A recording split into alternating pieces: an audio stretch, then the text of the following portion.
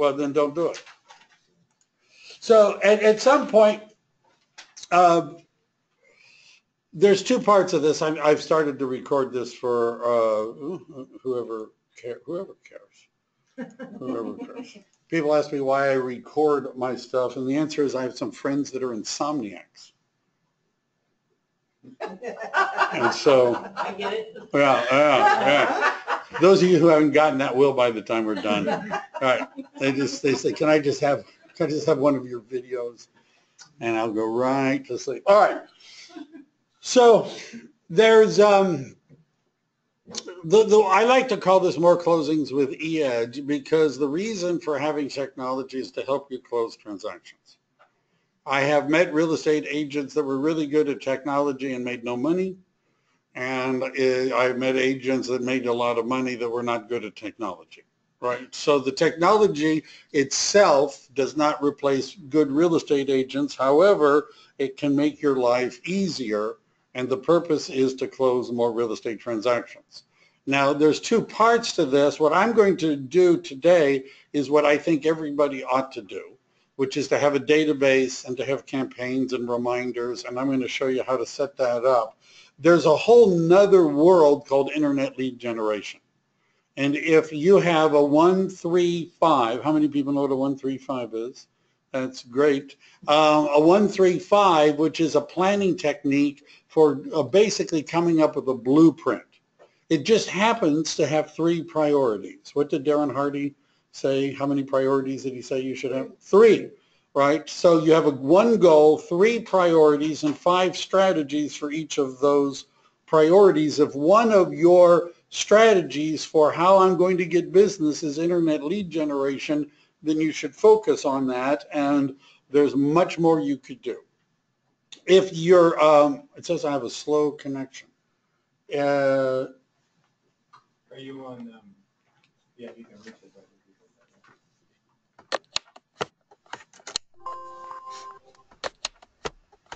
I can hear somebody. All right. Audio connection restored. Can you guys online hear me? I'll do it from sideways. Is that all right? Yes?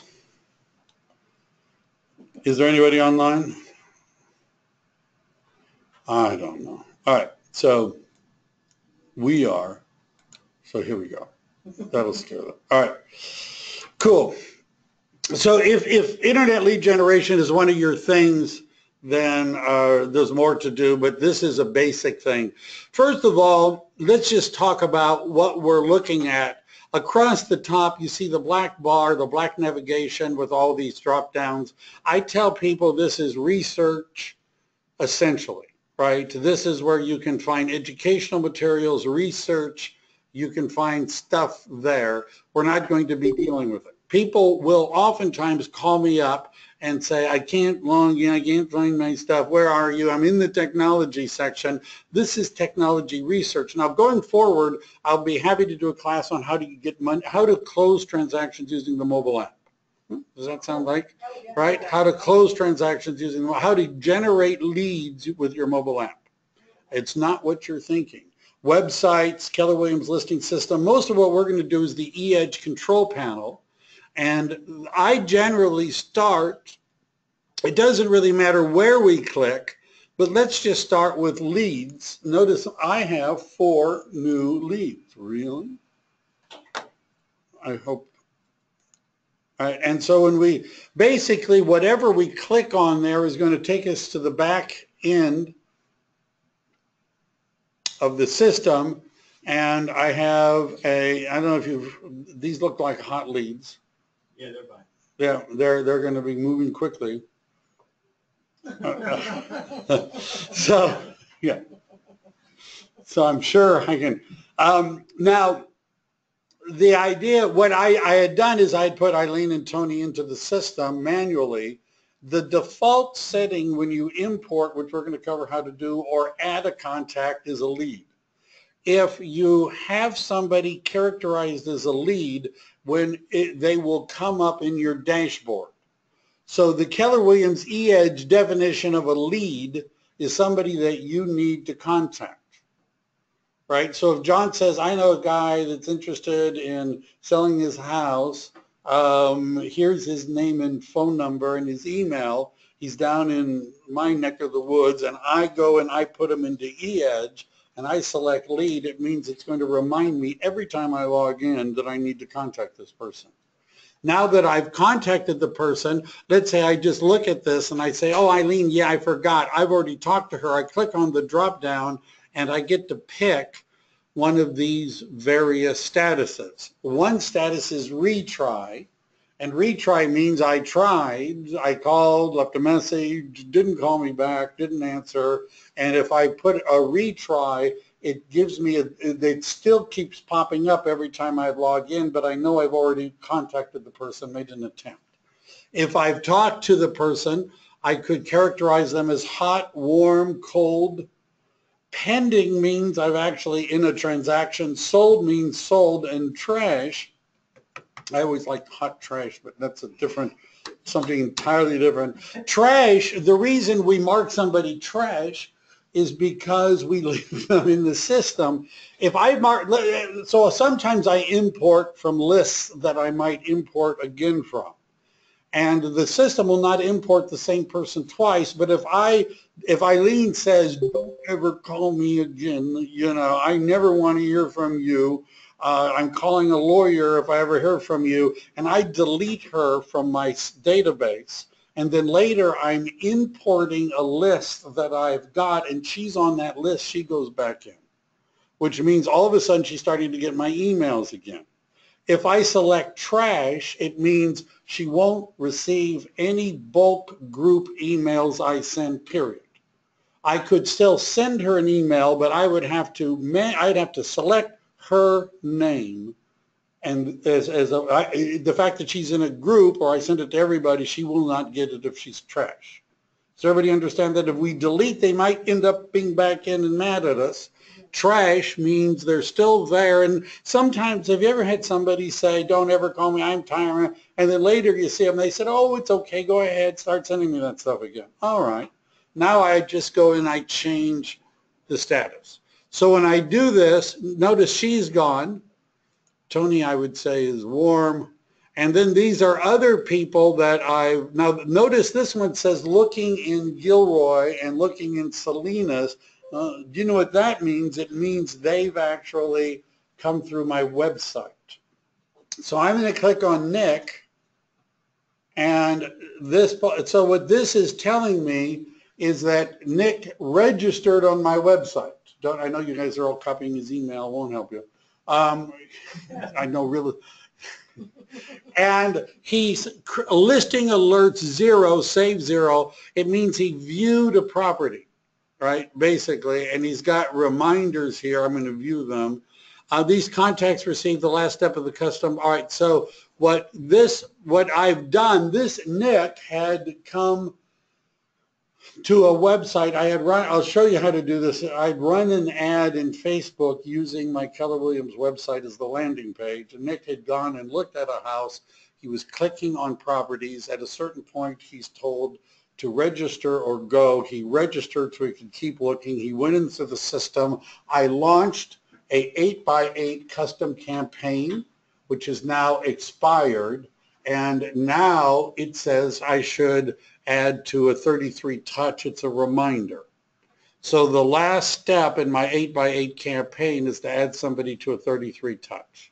And what I could do is right down here where it says campaigns, it says add contact to a campaign, and I could add him to 33 touch, ready for what's next, HTML version. I click on that, and he's been added to it, and I close, and now he's on another campaign.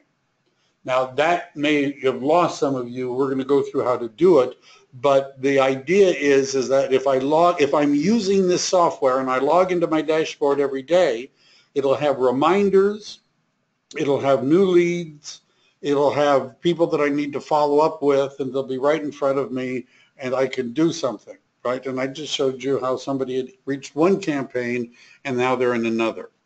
Wasn't that fascinating? So I'm going to go back.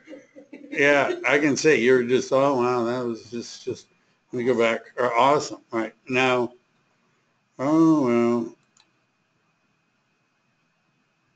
and it doesn't always like to log in from the admin page. All right. Thank you for logging me out. There we go.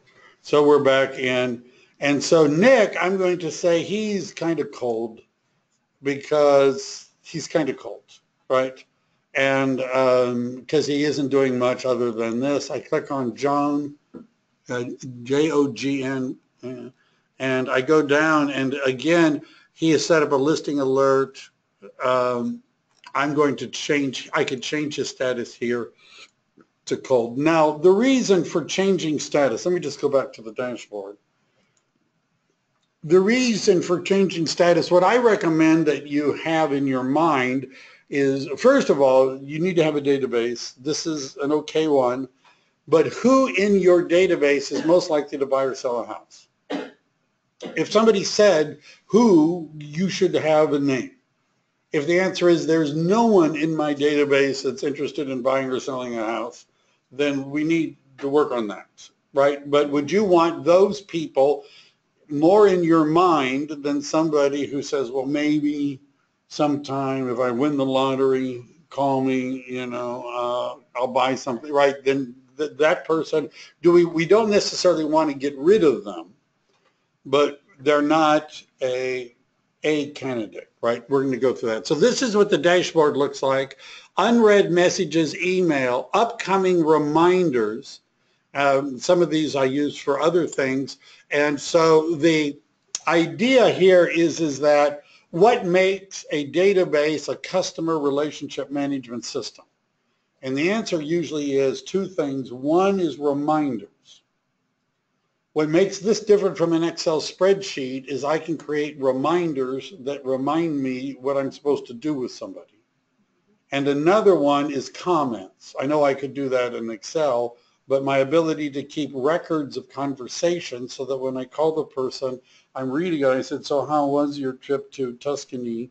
Did you have fun at, you know, and, you know, that sort of thing. Contact, so that's all. Up here is the, if you want to send an email to somebody, see this little button up here? They rearrange their interface, I think, just to annoy Keller Williams agents. And so it used to have a big button that said email. And then people said, oh my God, they took it out. It's gone. I can't email anybody. How do I email anybody? Where do I find the email? See that up in the top right-hand corner. If you click on that, that's an email button. What happened to the reminders? I don't see the reminders. They're down here. That little clock is reminders. I have 30, God help me, 30 reminders. All right. So that's what I'm going to say about the dashboard. Let's go to contacts. And what I believe that if you're in my coaching program or not, the first thing you ought to do is get your database together. And what that means is anybody from your email database, Yahoo, Gmail, Hotmail, AOL, you know, I don't know. I had an AOL account. So wherever you are, you can export the people out of that database. First thing, and by the way, just so you know, the eEdge will not import the same email twice. So rather than spending a couple of hours getting rid of, and by the way, in Excel, there's an easy way to do that, but rather than even tripping about that, you just upload the whole thing and it will not import any email twice. So it sort of scrubs itself. So well, I'm going to start at the bottom here. How about this? I'll start second to the bottom. Manage groups, right? Manage groups. Now mine looks weird because of a whole bunch of stuff. I know mine looks weird, but I have 3 eEdge accounts because I'm special. And what I would do, yeah, that kind of special. So what is this that I'm looking at? Don't save that. So let's talk about groups. Now, one of the ways to make this system work much better for you is for you to have groups. And a group would be defined it would either be affected by how you contact them, how often you contact them, or the message. How, so what would we mean by how? Email, phone. Personal contact. And there's one more. Snail mail. Snail mail, Snail mail. Snail mail. right? So is it good to still send somebody a Christmas card, a postcard, something? How many emails do you guys get? A lot. Too many.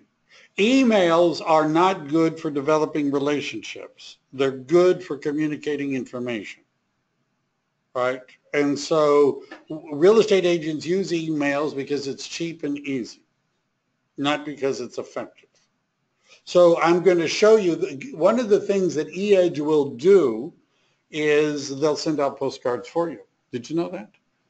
Two-sided jumbo postcards, color, first class, addressed, costs about 84 cents a postcard, including shipping, handling, tax, notary, document preparation, recording, the whole thing, right? That's what it comes out to be. And that includes first class postage. Single post. That you have to have 25 minimum. Right. Michael Lewis Marketing will send out first class postage if you have 500 minimum. Ouch. Right. But let's say you have 25 so should you have 25 people in your database that you could send a holiday greeting to? Right. Now, what we're going to talk about is ways of grouping them, because grouping people is one of the most important things. So how, if we don't have their mailing address, we can't mail them stuff. If we don't have their email, we can't email them. If we don't know their phone number, we can't call them. Hope this is living up to your expectations, isn't it? Yeah. I'm glad, Tony, I'm glad you brought him all the way up to tell us that. That's great. But you understand, so should a group, I actually have created a group that says contacts I have addresses for. Right? I know what the group meant, right? And so those people, I might send something, printed. My strategy for working a sphere of influence. You want to hear the 5 strategies I suggest for working a sphere of influence? 1, mail them something once a month. Mail it once a month. 2, email them twice a month. 3, call them once a month. 4, Brian Buffini would say, pop by, right? How many people are you having coffee with each month? How many people do you have lunch with each month? We're talking about, and number 5 could be interacting with them on social media. So, that means you like, share, and comment on the sushi lunch they're having. Is that what? Take pictures of others. Yeah. See, nobody cares about what you're eating, but they care about what they're eating. Isn't that right? For some unknown reason, right? And there's a way of doing this in 5 or 10 minutes, social media. You shouldn't be spending a lot of time. So how you contact them. Did everybody get that? Does that sound like a reasonable plan? Right? Yeah. That's a question. Sure. So the only thing is the people I send a mailing to aren't necessarily the people who see me on social media, who aren't the people that I call. Right. It's like, so does it have to be all these things consistently? No, it doesn't have to be all those things consistently. There are people, I'm old enough that I remember the first time I handed somebody a business card, and they looked at my card and they handed it back to me and they said, put your website on it. Right? And I had a website, but it wasn't on the card, because I had a bunch of cards left over and I wanted to give up the cards I had before I I know most of you can't remember when real estate agents didn't have websites. I also have gone through where I asked somebody for their contact information and they said, I'm on Facebook. I hired a real estate agent entirely through Facebook messaging. Right? I did not know her phone number. I did not have her email address. All of the communication before she showed up for the appointment was done on Facebook messaging. That's just the way it is. Right? Do you understand? That's okay. That's okay. That you have to do it. Randomly all over. I know that. You have to do that. I'm speaking, by the way, you can spend a lot of time on grouping people.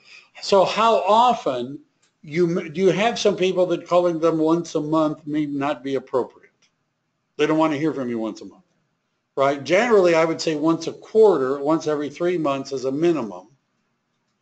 And if they say, I don't even want that, then you understand, they're on a different campaign. Are there buyers that you had to be calling every week? Right, do you understand? So how often you contact somebody, because when we create a group, we're going to create campaigns, and the easiest way to launch a campaign is by a group. And then there's the message. Would you be sending the same information to potential buyers and sellers? If they're buyers, do you want to send out the message, boy, prices have hit the highest price part ever. You better get rid of it before it tanks. If this was stock, you'd be selling it. Hurry, right? Are you going to, right? Are you going to be sending that message to buyers? Buyers are going, what are they saying? Don't buy, wait, right? Right? You understand? So that's the message. By the way, if you're a member of a church, is it possible that the language and words you would use in communicating with that sphere of influence could be different from people that are not part of your church group, right? It could be, right? Some people say no, but it might be. Would it be more effective the more personal we could get? Yes. Right. But we also need to do this somewhat in bulk. Isn't that right? Right. Do we respond to that when Amazon sends you something that says, hey, we see you were looking at, at this. John and I get them probably for cables and other really boring stuff. I get a lot of stuff. Hey, do you want to check out this new internet? Yeah. That in coaching books. But is that, you understand, the message, that's how we would group people. Let's just talk about what would be some groups. So what would be a group that we would want to create? Sellers. Buyers. Email contacts. Email. By the way, can people be in more than one group? Yes. Yes. Right. Email contacts. Email sellers, email buyers. Right. Direct mail. By the way, one of the things that it'll do is that if we have sellers and buyers and we want to send an email to everybody that's a seller and they don't have an email, it doesn't do anything.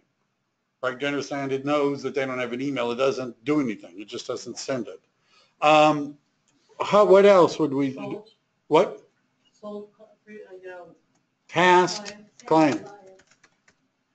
All right. Any others? personal friends, as opposed to, Sphere of influence.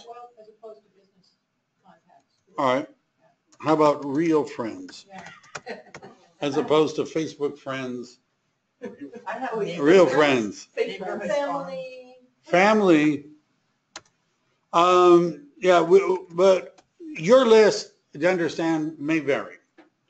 So let's talk about sphere of influence.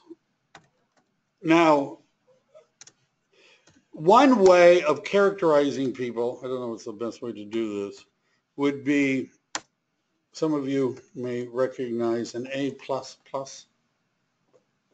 Who's, yeah, Referrals. Those are the ones that referrals. right. Referrals. Sometimes the A++ is a Brian Buffini. And Keller Williams we would call them an advanced advocate. So an advanced advocate would be somebody that if they heard two people talking about real estate, would say, hey, I sorry to interrupt you. I heard you talking about real estate. I have this buddy. His name is Tony. He's really great. He's good. If you're thinking you ought to call him, let me give you one of his cards. Right? Does anybody have anybody like that? Right?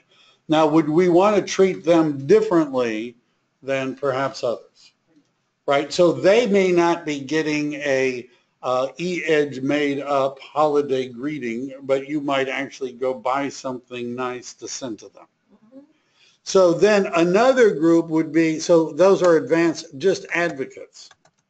And we'll call them A's. And A. It just occurred to me that advocate began with A too. It's a long day, right?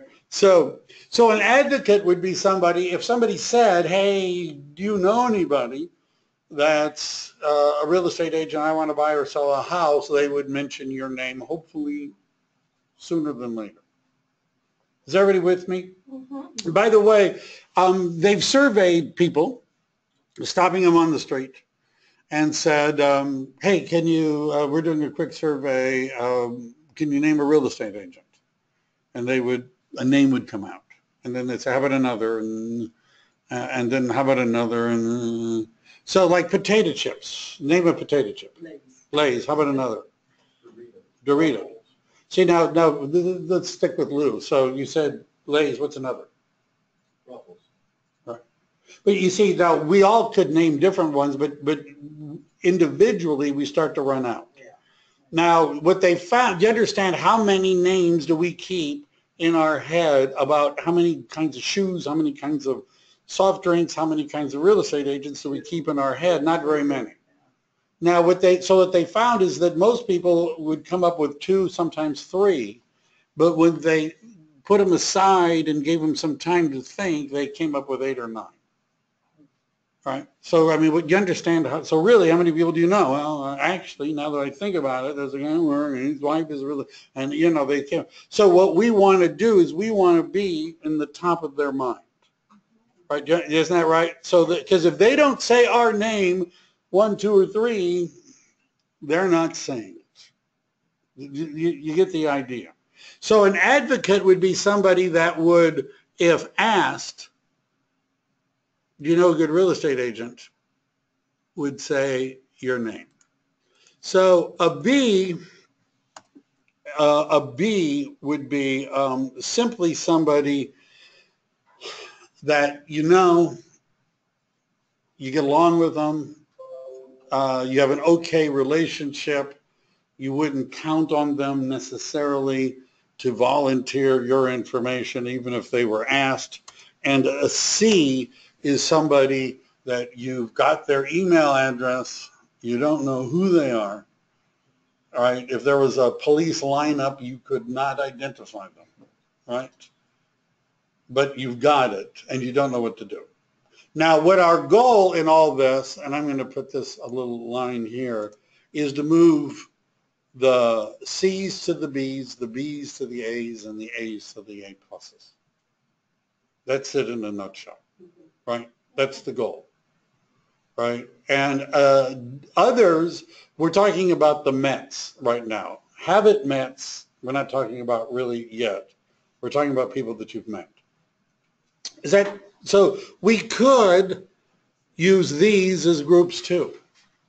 Because our A++ is one of the guys that I was coaching in another market center, gets almost all of his business from attorneys, and he's doing okay, you know, and he's like, yeah, there's this attorney referred me a client, a listing 6 months ago, sold the house, haven't talked to her since.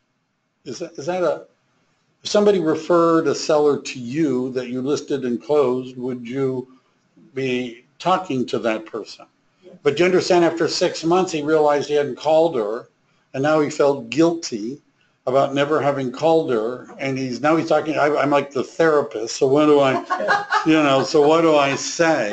How do I call her? The guys are understanding this. So I haven't called her in 6 months, what do I say? How about I ran across your name, and I realized I hadn't called you in a long time, and I'm really sorry, and I'm calling to apologize. How the heck are you doing? Right now, would it have been better if he had launched a campaign so that in his system he was reminded on a regular basis that he ought to call this person and say, want to have coffee, want to have lunch, that he pops by and brings her something, right? Would this be a better idea? If you only have 5 or 6 people in your database, this doesn't become a problem. When you have 200, 300 people in your database, you need software to help you keep in control. Yes? How are, I understand these categories, but I don't know where in the system, Groups. just under groups. Groups. So I'll do an A++. Oops. Okay. An A++, and I'm going to click on Save. Now, unable to proceed can only contain letters, numbers, or space characters. I did that on purpose so that you can see how the system works. I do that often in my technology classes. I deliberately make errors just for demonstration purposes. Right? Yeah. It's a teaching technique. So now that we've got that, we could say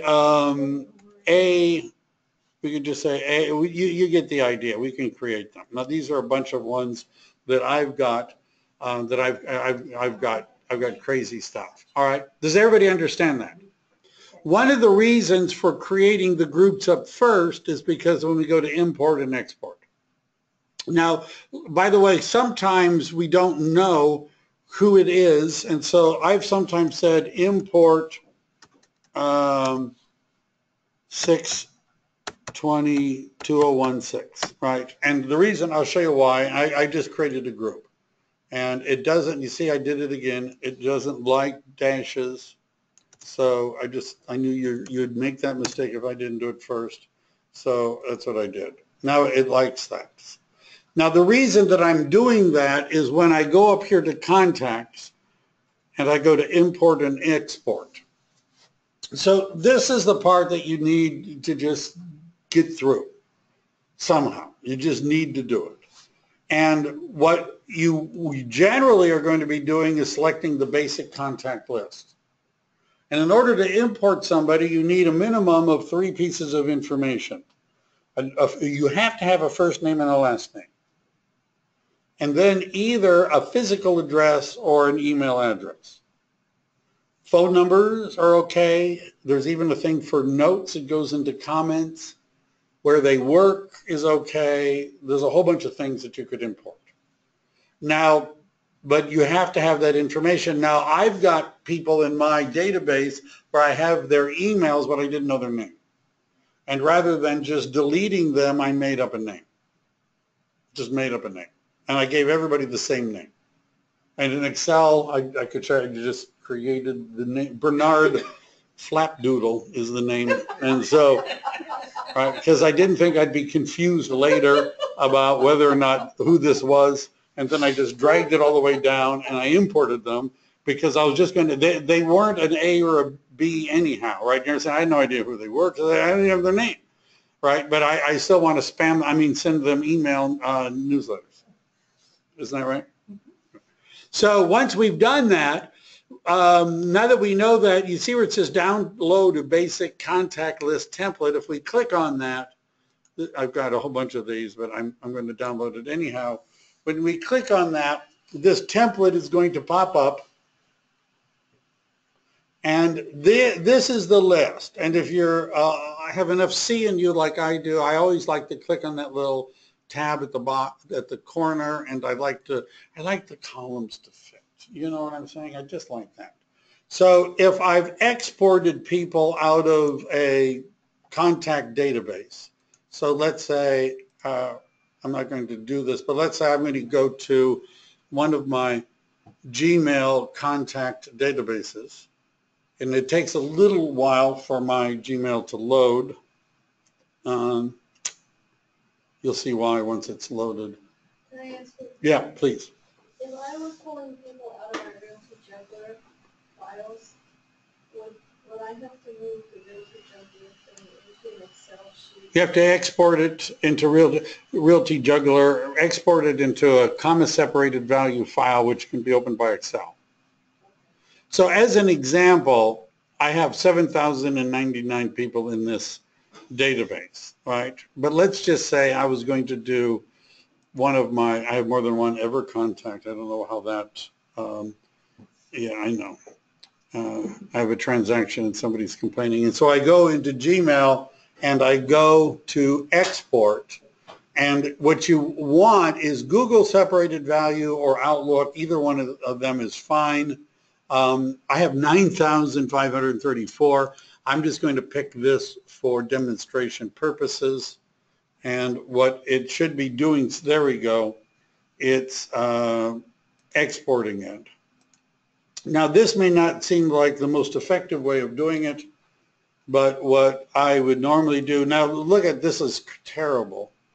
So I did that also on purpose, so that if you pick the group and pick Outlook, comma, separated value file, and we do this again, even though we're not doing Outlook, does that look better? Oh, much better. So I always tell people, whether you're coming out of Yahoo, AOL, Hot, or wherever it is, pick Outlook separated value file. Okay. Right? Because now it does, there is a middle name, there's a place for us to do that later, but what I would generally do is go here, I would copy the first names, I would then notice if it's missing one, like here's one that's missing, right? That one's, we got either make up a name, figure out their name, or just not import them. So I then would copy that. I would go to this template. I would paste it in, do it for the last name, do it for their email, do it for their phone number. I know it seems like a pain, but it takes 5 minutes. Copy, paste it in. Now that you're done, do not mess with those field headings. Do not change them. Don't make up new ones. Don't delete them. Leave them alone or it won't import. All right, leave them alone or it just won't import. All right. What did you call that? Or who did you go to see that, the way you like those columns? Do you mean nice and neat? Nice. See this right in the top corner, this little box way up? Oh, you can't see it because, see that little box up there? Oh, that little. That selects everything. And then I go to Format, Auto Fit Column Width, so that they all fit and I feel better. And I feel better when they all And fit. it's Bless you. important. I just was looking for blessings, that's all. All right. Now, one other thing I'm going to do with this, because we're not going to really save this. I'm not going to use this. If I go to File and I go to Save, it's going to say some features in your workbook will be lost if you keep using this format. Do you want to keep using the format? Say yes. And then it's going to, and by the way, I usually would do File Save As, and let me just find a place.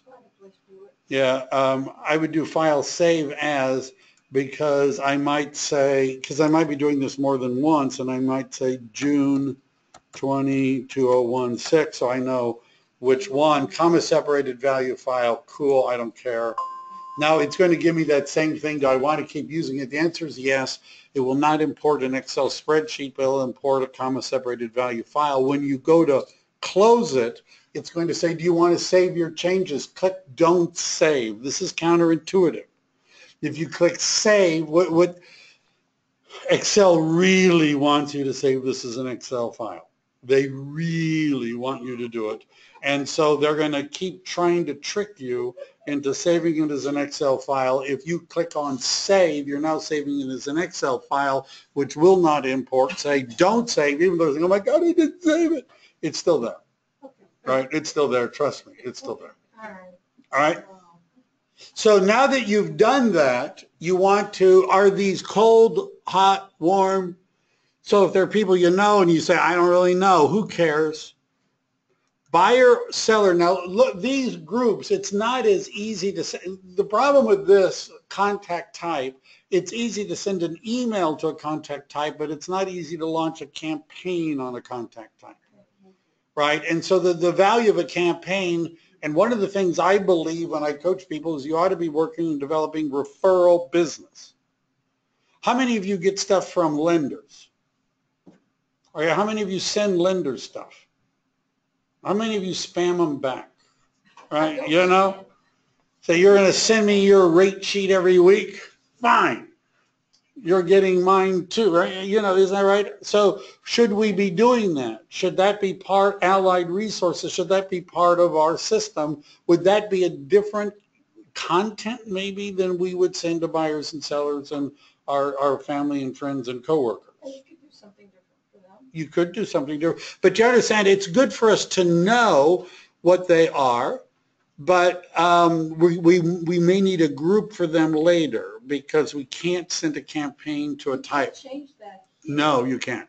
But you Can't change it there. In the group. The groups, that's why I started with groups before I started with import. Add contacts to a group. Look at all these groups. Pick one. So you understand, if you don't do this first, you have to group them later. Gotcha. Right? And even if all you could do is say, it's that I created one that said, I think I created one, I don't know, that simply said it was an import for this day, 6/20. So at least I know I could pull them all up. You can search contacts by group. So if I say, I don't really know what to call these people, but do you understand, do we know if they're a buyer or a seller? We don't really know. Right? So we put buyer, seller, we say at least they're this import, and then what I'm going to do is I'm going to look at each person and I'm going to decide, is this an A plus, is this an A, a B, a C, or who is this person? Is it? I have no idea. And then move them. Move. What could you do if you found somebody that you didn't know? Let's say they have a phone number. Call them up. Call them up. What would you say?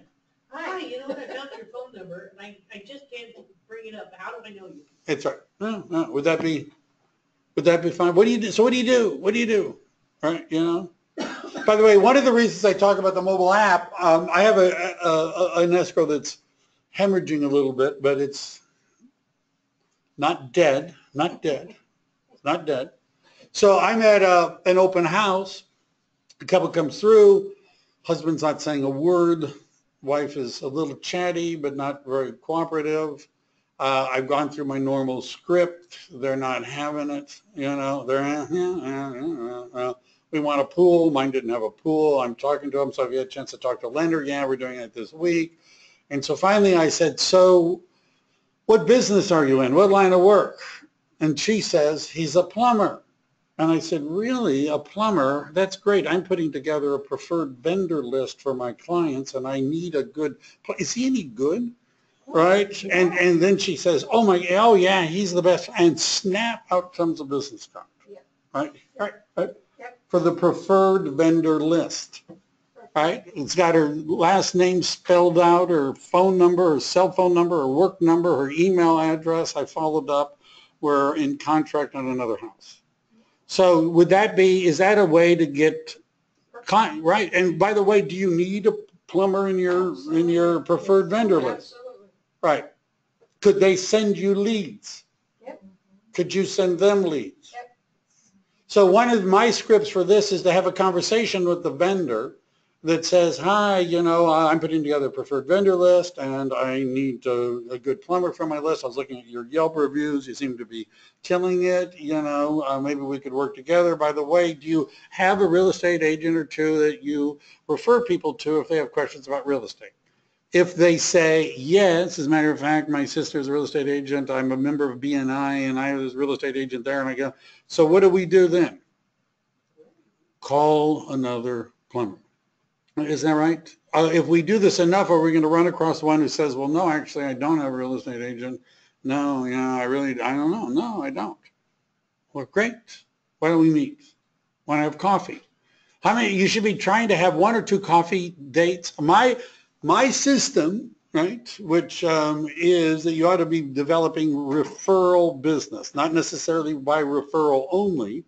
And I'm talking about you should be talking to anybody who's in the business that they could find people that would refer you business. Contractors, house cleaners, CPAs, tax people, lawyers, insurance agents. Should they be in your database? Yep. All right, I'll give you a free one. This is, I know I'm supposed to be talking about technology. I'm in a coffee shop. A guy walks in. He's wearing a Farmers Insurance polo shirt. I asked him, I said, oh, you're in the insurance? And so what I suggested to him, I said, well, do you have people that are in your database? Do you do homeowners insurance? He says, yeah. I say, great, do you have people in your database that maybe bought a home 5 years ago or more? By the way, do those people, when values go up, do they up their insurance? Do they generally increase their coverage because their home is worth more? He said, hardly ever. And I said, should they? And he said, well, of course they should. Well, maybe we could reach out to them. I could offer them a free market analysis.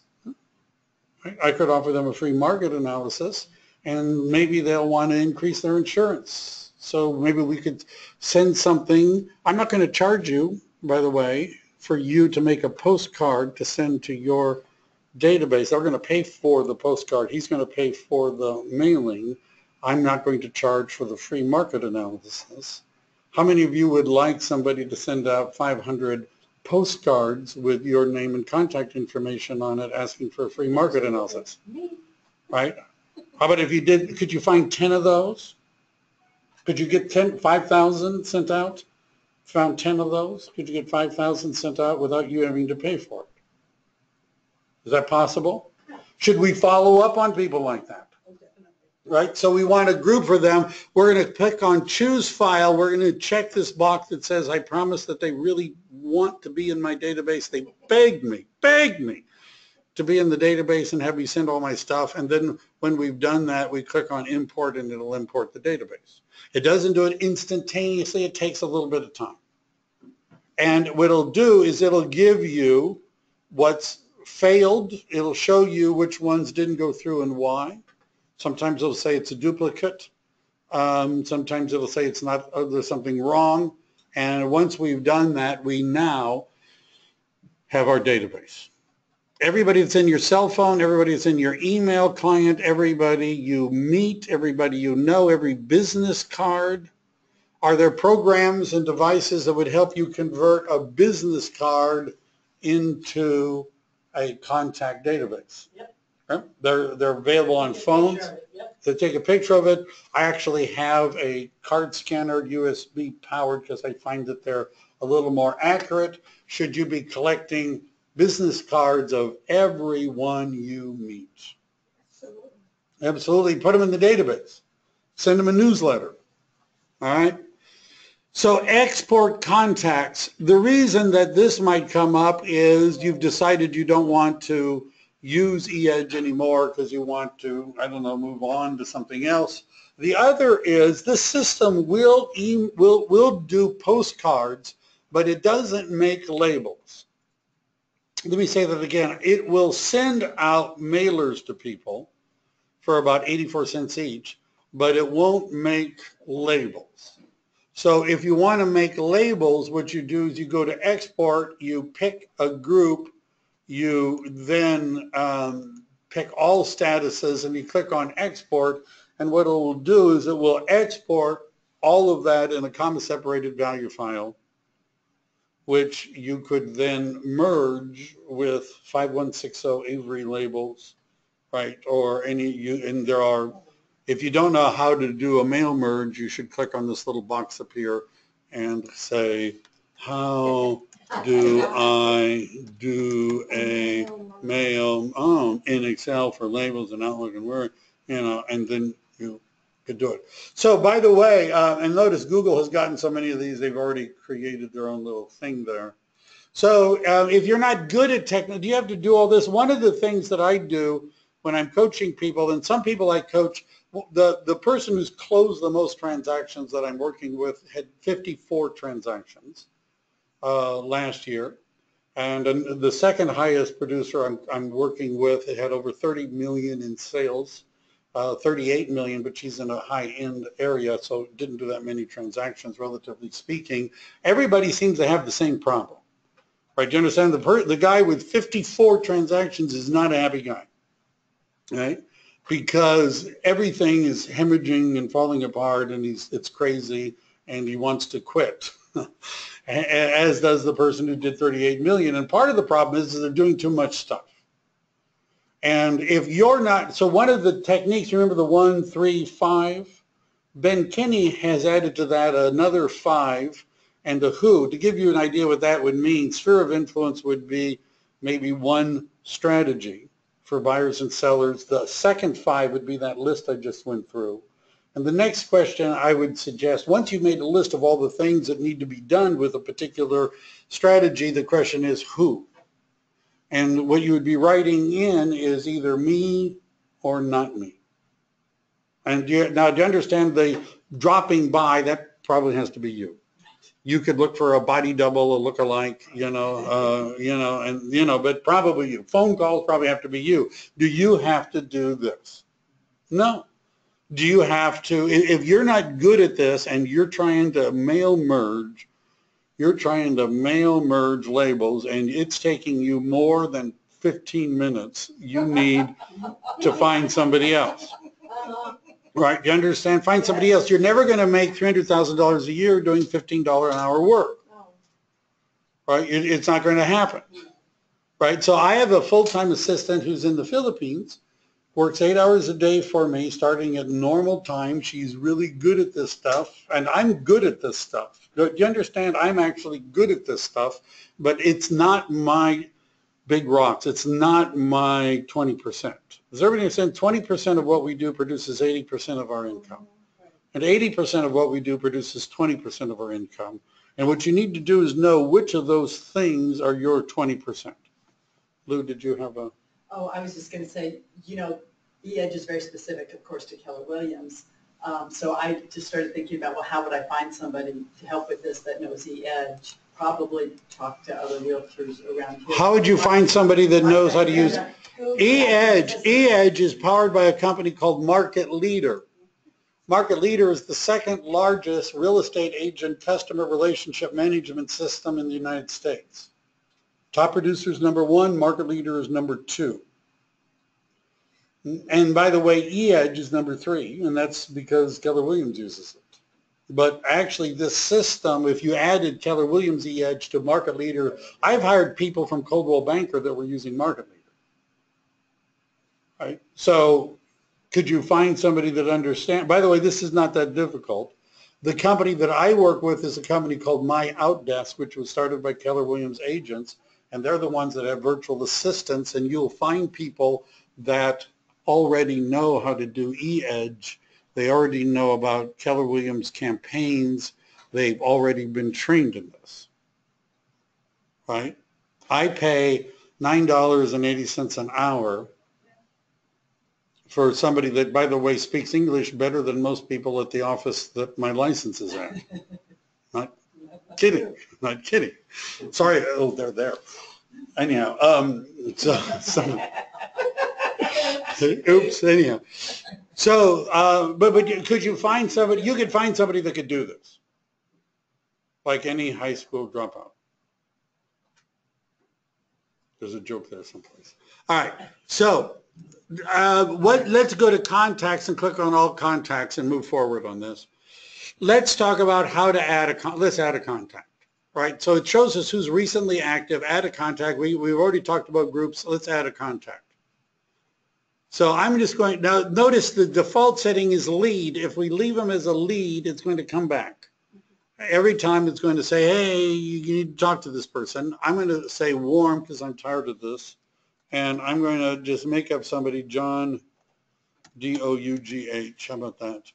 And if there's a nickname, Johnny, gender, company, if they work with something, title, if we want that, birthday. Now, notice how calendar popped up. What happens in the reminder, if I put in the birthday a week before their birthday, it's going to start reminding me it's their birthday. How would we find somebody's birthday? It begins with face and ends with book. You can look it up on Facebook. What? MySpace? You're too young just to know what MySpace is. Get off of MySpace. Yeah, get off of my. What's another one? LinkedIn doesn't have birthdays as much. No. Ask them. How about that? Let's think out of the envelope. Old school. Let's think out of the envelope. By the way, so what I found it as a general thing. If they're not on Facebook or LinkedIn, generally I talk to people. I say, if you don't mind, I'd like to collect just some basic information. And I ask them what their birthday, not date necessarily, but birthday is. So if we pick a date, it's going to remind us a week before that their birthday is coming. So depending upon if they're an A plus, an A, a B, a C, or D, how should we react to that?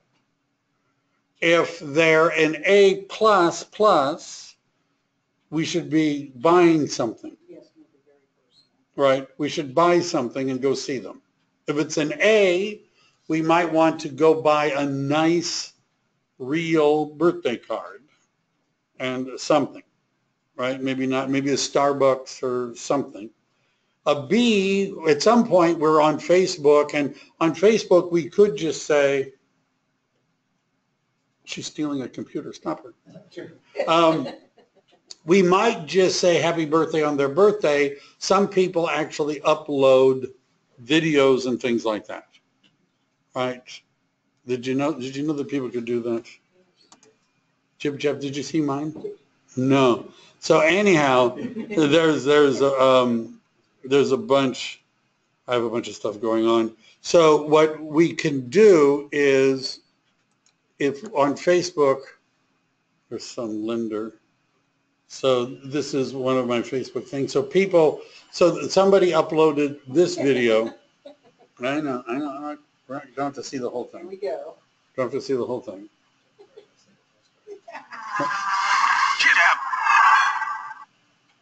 You might seem crazy what I'm about to say. Sunshine, she's here, you can take away. Hot air balloon that could go to space. With the air, like I don't care, baby, by the All way. Because I'm Is that more fun? Now, some people said that got a lot of reactions. A lot of people, some people did that. It was like, I had a birthday recently. Some people had animated GIFs. That was a picture I took. So would that be better than simply on our phone typing happy birthday and hit send? Would that be better? Right? But as we go down, maybe the C's were like, happy birthday, and that's all. Right? But, so purchase anniversary, past client. Do you know when you sold them the house and when it closed? One of the things I recommend to the people I coach is what I call the 7-14-30. And that's just the kickoff. And that means, the one, I always say that wrong, the 1-14-30. And what that means is that the day after it closes, I call them up and say, hey, I know it's a busy day, it's a crazy day, it just closed and all that. I just want to make sure that there wasn't anything broken, everything is going cool. By the way, if their friends are moving them, I'll have pizzas or other things sent over so they don't have to worry about the food. If it's dirty, I'll have my cleaner go and clean. If something is broken, I'll have my handyman go and fix it. I don't charge them, and I say, I'll call you back in a couple of weeks. I know it's still going to be crazy just to see what's going on. 2 weeks later, I'm calling them back. I do it again in 30 days. By the way, at this point, have we made an impression that it isn't just the money, it's not all over, we're moving forward? Should you know when the anniversary, should they be getting birthday cards from you? Should they be getting your newsletter? Should you know when your purchase anniversary was? This will remind you a week before. Referral information. Bill referred John to me, right? Bill referred them to me so that when I'm having a conversation with this guy, I can say, well, yeah, Bill, you remember Bill. And so up here, are they just looking 1 to 3 months? Should we be able to sort people by this? I know I'm going a little bit, that's pretty, categories and subtypes you don't really need to do anything with. That's if you want to characterize them as a first-time home buyer. Email address. This allows us to make comments. Now, it's the commenting that makes this part of a customer relationship management program. So when I click on save, I really don't want to save this, but I'm going to anyhow. I got enough stupid things. I know it wants something, wants an email address before it let me save it. By making a comment, we can keep a running conversation log. Secondary details would be married. There's a welcome email. If you click on this box, it pops up. The groups, we could add them to a group right then and there. We could click on save. And let me see, will it allow me to create a reminder? Not until I save them. I have to save them to create a reminder. So you could use the same format for hot buyer? Hot buyer, hot seller. Yeah. Hot buyer at buyer.com. Okay. Okay, So I've created an email address simply so it'll let me save it. What is a valid email address for the e-signature link? What did I put in I don't know, I screwed up.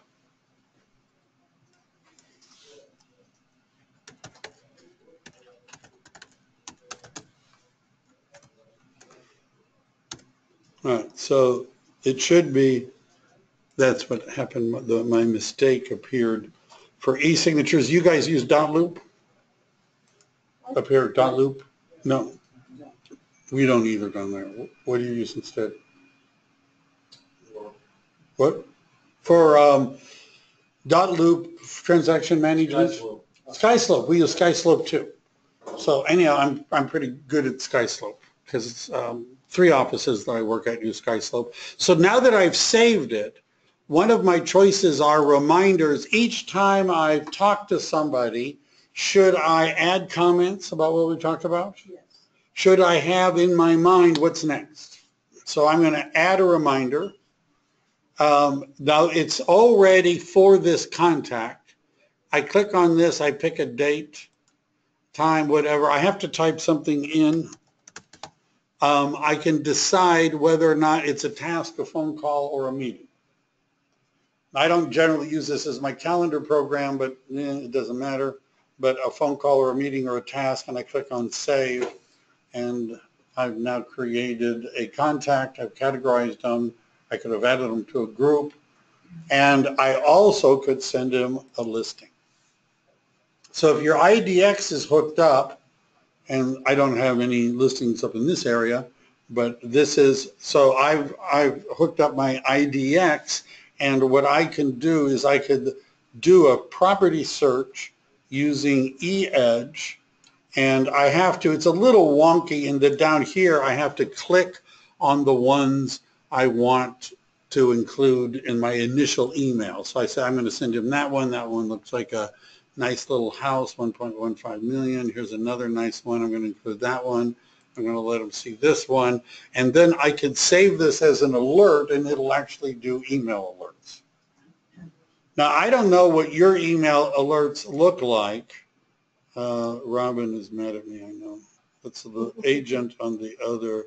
Madhu wants to talk to me about a PRGS contract. So let me just see WEDNESDA Wednesday's listing. So Liz Aguero, that's a good looking picture. So this is what the eEdge listing alerts look like. I don't know about your MLS, but our MLS listing alerts don't look so nice. Basically, it's a text email with a link for somebody to click on. Is that what they look like up here? So does that look better? yes, that's what mine looked like. Right? Well, does your email alerts from the MLS look like that? Yeah. So the MLS allows you to... They say view details and stuff like that. Your property report. Right. Does it have pictures of the homes Yes. in the search in your email from the MLS? Yes. Right. So maybe you don't want to use this. The other MLS that I'm part of, they look terrible. And this looks better.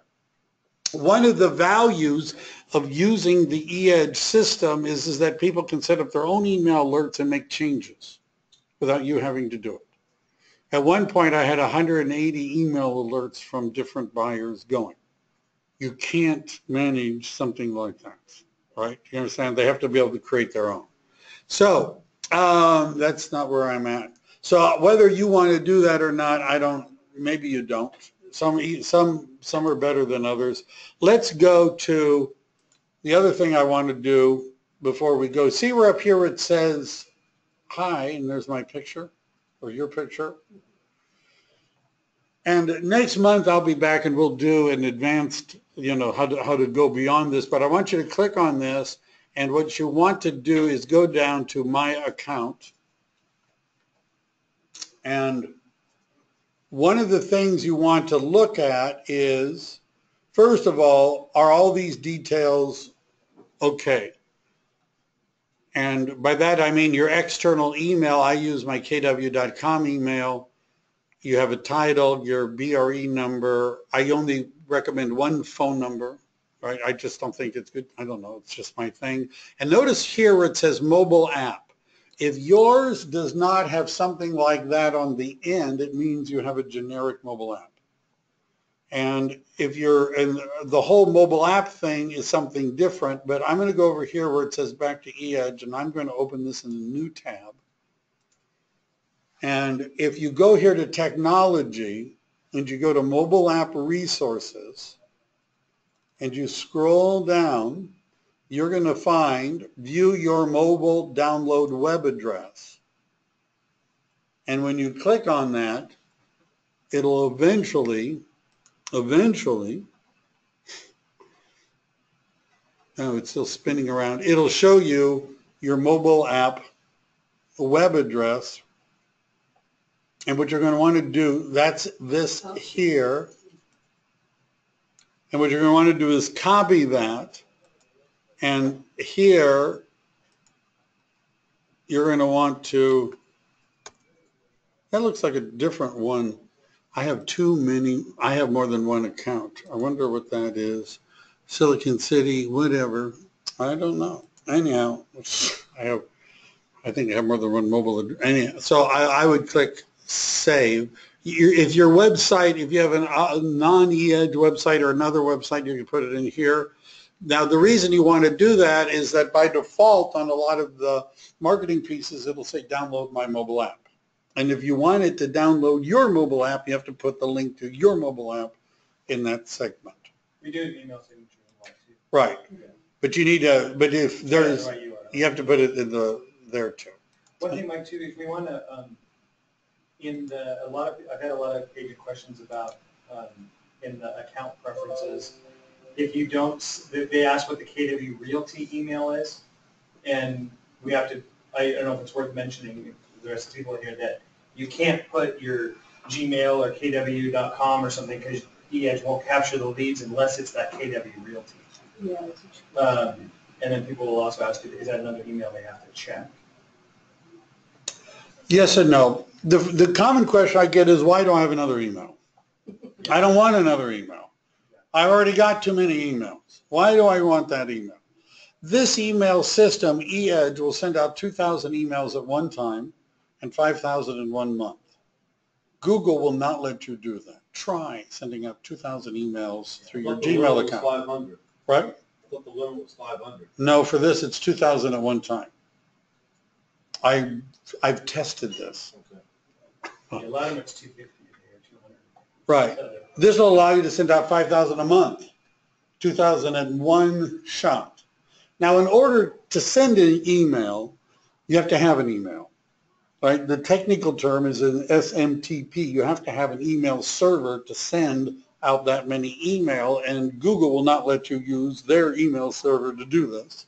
So eEdge will do that. That's why you have the email. Now, I believe you ought to use your kw.com Gmail email. I think it looks professional. It's a business email.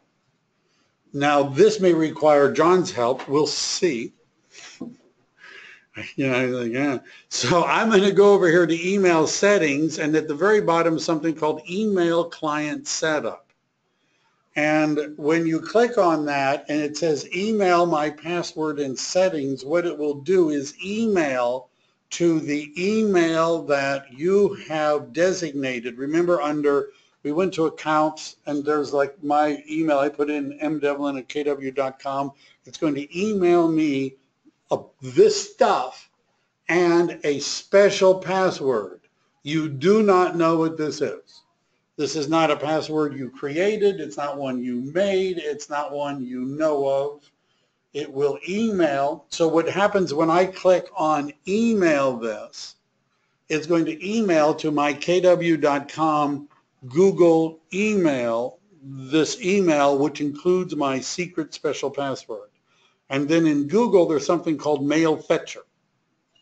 And what Mail Fetcher is, Google, my Google account, one of them reads Yahoo, and I have a whole bunch of them. I mean, it's ridiculous. If you saw it, it's ridiculous. And they're all read by one Gmail account. So what that means is that once you've done this and you set up Mail Fetcher and you put in that username and the secret password, which I can't show you because I have to, can't, then it means that your Gmail account will receive the KW Realty email, which means that if somebody responds to one of your marketing pieces and says, yeah, I want to sell my house, call me, it comes right into your Gmail without you having to log into kw.com. If you're using Outlook or something else and you click on print and you print it out and then you go into wherever it is you're using and you put in that to fetch the email and it'll fetch the email. So you don't have to log into KW Realty in order to read the email. If they all come into my Gmail and I can answer them on my cell phone. Was that close to what you? Yes, and also that if they change that, because I've had agents change the KW Realty, which means eEdge isn't capturing the leads. Right, you don't want to change this. This is not an email you want to give to anybody. Yeah. The only reason we have it is that we have to have an email to send email. Right? You understand what I'm saying? There has to be an email address that is connected with your Yeah, that's why account. I don't like it on the roster. Just have my Gmail. Well, you should put it, so change that. Well, we Just did. tell them, I did. complain, hold your I breath did. and I stand did. and And then I think, if I'm not mistaken, I think if the campaigns will have the external email as the reply to also, to avoid emails spilling into that. right. So I have people that have that email and they use it. The next time I do this, we would go through, because we've done enough. If you have, I don't know if was this too basic for everyone or not advanced enough. So the next time I come up and I'll go through the My Marketing section.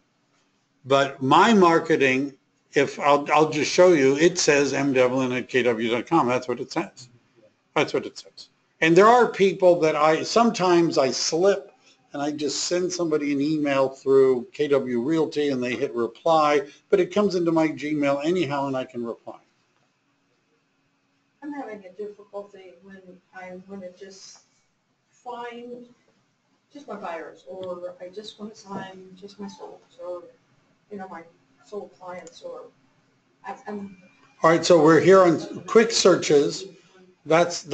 So right now we're looking at a search. See where it says more search options? What's this? More search options? Where?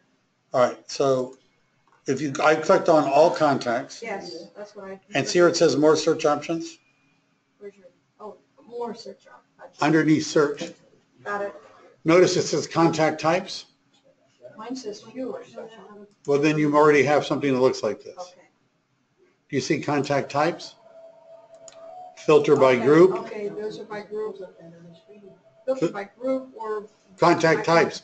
Contact types, there's buyer, seller is a contact type. If you've created a So I group, need to go to this if I want to segment. Yeah. Gotcha. this is what segment stuff. If I go into my groups and I put the A+ and all the things that we did, does that show up in here? It'll be another group. Notice I've created an A+ group. There it is. Okay, so it does show up there. Yeah. Okay. So you can either do it by contact type or by group. Easy to do. Okay. You can also search for people that are on listing alerts. You could search for people that are on active campaigns. There's just a whole bunch of stuff to do. What is exactly the listing alert? mean? The listing alert is like the MLS sends, somebody says, I want a 4-bedroom, So 2 it's like bath, the function the in same thing. MLS, only it's in this. Right. Okay. Right. Okay. And in some areas, generally, so if your MLS is cool, the one thing that this will do that the MLS generally will not do is let clients do it themselves. Okay. So So for, I they'll don't, have the function of doing it in here versus they can't do it in MLS. yeah, the MLS, I don't believe, and maybe yours is a different, I have sort of access, They but can, but nobody's gonna get to that. No buyer or seller can get to Alright. that level of technicality. Right. So anyhow, I've had people that, that were geeky and they wanted to create their own alerts. And I don't know how easy that is to do it through your MLS that's connected to you. Generally, they're not easy to do. And this one, they can create again and again and again. Well, then you don't need this. This system is designed for everybody in the United States and Canada. Okay. And so there's different, I work with multiple MLSs, all right? And each one, some of them are Rapatoni and some of them are Paragon and some of them is Matrix. It's and the functionality from one county to the other changes. All right? So don't use the MLS part here. Don't use the IDS. Okay, so I could use this instead of. You could. Buyers and sellers can, through their eEdge account, can create the listing alerts Right, themselves. right. Makes it very easy. It's a lot simpler than I think than doing it through the MLS. All right, well, that's great. Then, so that's what I've done. Like my email signature, and I have one of my people have signed she sent me a picture of the people that I'm coaching they signed off. I'm just saying you guys ought to, just saying. So, just saying, here's other people. Let me close this and close that. So your email signature, can I do a minute on email signatures? Yes, yes. Do you want to do it for me? Sure. What? No, I'm just kidding. No. So I have this thing about email signatures. All right. CC has heard me when I didn't have my medication. So my thing about email signatures is, I've seen the one that Michael Lewis Marketing makes. It looks nice. My problem with it is that most people read email on their cell phones. And personally, I get really annoyed because I have agents who send me an email saying, will you please call me? And their email signature is this big picture, which you understand on the cell phone is not a very big picture. And their phone number is nowhere in their email. It's nowhere in their email. So I can't just tap their number and call them. So I have to write out on a piece of paper their phone number so I can call them back on my cell phone. So your issue is with static email signatures. I don't think an email signature, if you want an image, why not? But I think that it's ignoring the fact that most people are reading emails on their cell phone. Where do you read emails first? Most of them on my email, on my phone. On your phone. So notice mine, it's easy to call me. I have agents, they like the big signature because it looks really good on a big screen computer, but they've also, because they've heard me ranting at them, put in their phone number, website, and other links in addition to that, so people could actually call them. See, I get, you heard me, right? Well, even after that one episode, John helped me change mine. Right, and so, because people send me an email and say, call me, and I have to pull over my car, get out a piece of paper and a stubby pencil, write out their phone number so I can tap it into my phone because they didn't include their phone number in my email signature. That's it. That's the one. That's the one I don't use, right? So what I've got is, would it make sense that they could just tap it and call you? Doesn't that make sense? Right, and I don't care if you want the big thing. The thing about these two is they'll wrap if it's a small phone. Right, in other words, my picture will go above it.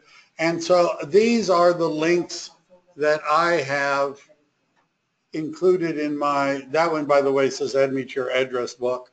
But I have Find Your Dream Home, get an instant valuation of your home. I use Cloud CMA for that.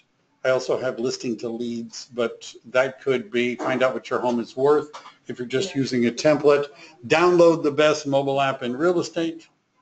That takes people to my download page, which should look like this. That looks like a different one than I put in, maybe not.